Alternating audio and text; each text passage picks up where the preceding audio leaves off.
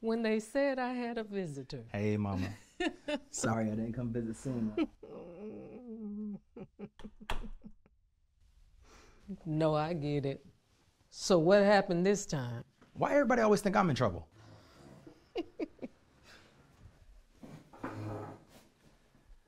I made some mistakes, but it's real hard to change when nobody believes you can. You're right.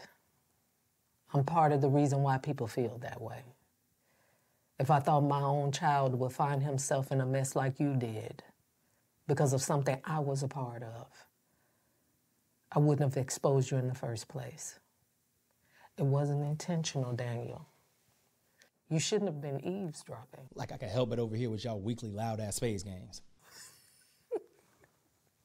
Yeah, we were loud, weren't we? Yes. Now, why are you here? Because I got an idea to get back on my feet, but I don't have the resources to do it. I feel stuck. Join the club.